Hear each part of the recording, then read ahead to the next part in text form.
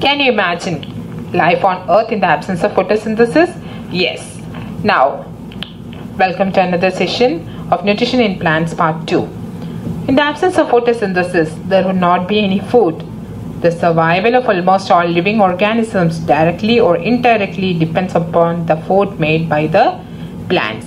And you know that oxygen is a byproduct of the photosynthesis, and in the absence of photosynthesis, life would be impossible on Earth. Let's check out the next one.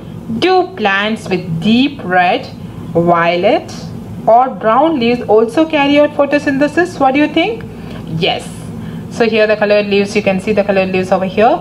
Yes, the leaves other than the green also have chlorophyll. The large amount of red, brown or other pigment masks the green color. That means it covers the green color. Photosynthesis takes place in these plants also. Okay, so hope it is very clear. It's not only in the green plants, it's also carried out in the leaves which are deep red, violet or brown. Why are algae green in color? Always you have seen that these algae are green in color.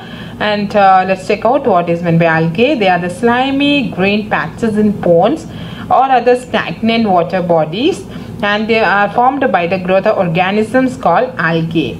And especially you can see in the pond and all these algae, and the algae contain chlorophyll which gives them green color. Yes, I think most of you have seen this algae in the pond. Now, synthesis of plant food other than carbohydrates. So always we learn that photosynthesis byproduct oxygen and carbohydrates and stored in the form of starch, isn't it? Yes, you have learned that plants synthesize carbohydrates. So the process of photosynthesis, the carbohydrates are made of carbon, hydrogen and oxygen. These are used to synthesize other components of food such as proteins and fats. But you know one thing, proteins are nitrogenous substances which contain nitrogen. Okay, so from where do plants obtain nitrogen? That we will learn now. So nitrogen is present in abundance in gaseous form in air. You know 78% of nitrogen is present in atmosphere, right? However, plants cannot absorb nitrogen in this form. Soil has certain bacteria. You know that bacteria is called rhizobium bacteria, and rhizobium bacteria actually they have that ability to take atmospheric nitrogen and they can convert it into soluble form. And where are they found? These rhizobium bacteria, they live in the roots of leguminous plants. Examples like grams, peas, beans, etc. So what they are doing, they convert the gaseous nitrogen to useful form and release it into the soil.